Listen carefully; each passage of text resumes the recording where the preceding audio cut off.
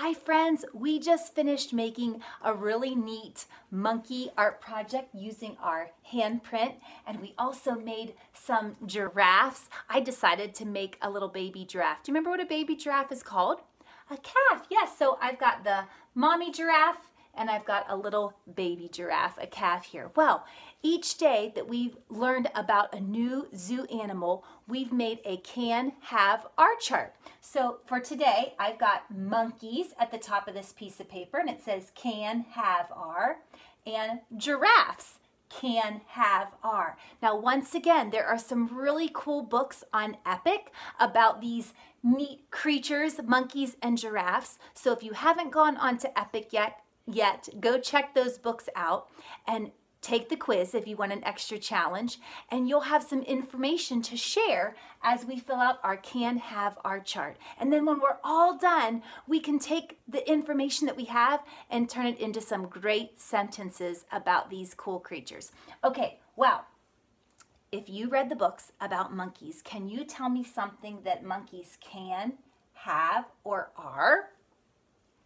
Did you say that monkeys are primates? They are primates. I'm going to write that word, primates.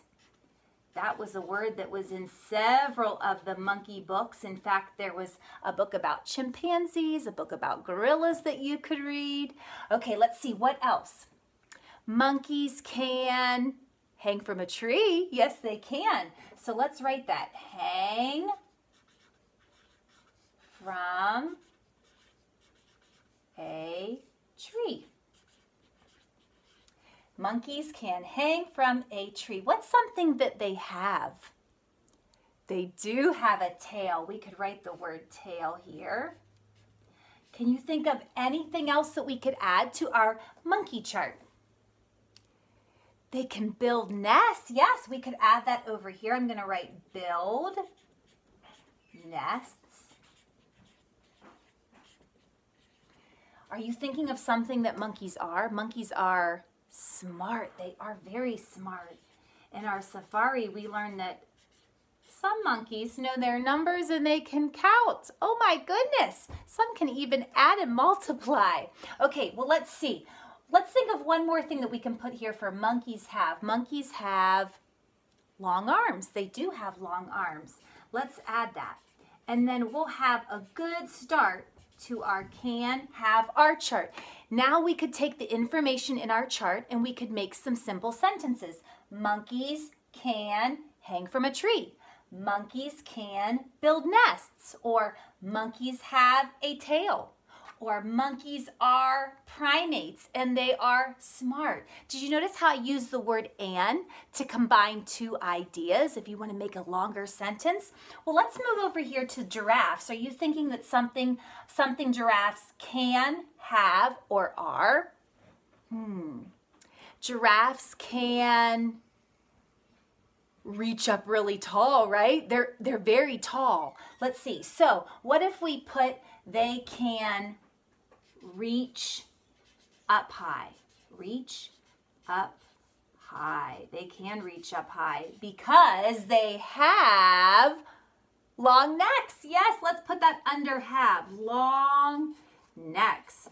They have long necks. I think I'm gonna run into my little baby giraffe here. Are you thinking of something that giraffes are? They are tall. That goes with all the things we've mentioned so far. I'm gonna move our little baby, our little calf over here a little bit. They are tall. Okay, let's see. Are you thinking of anything else? The books mention something that giraffes can do if a predator comes near them.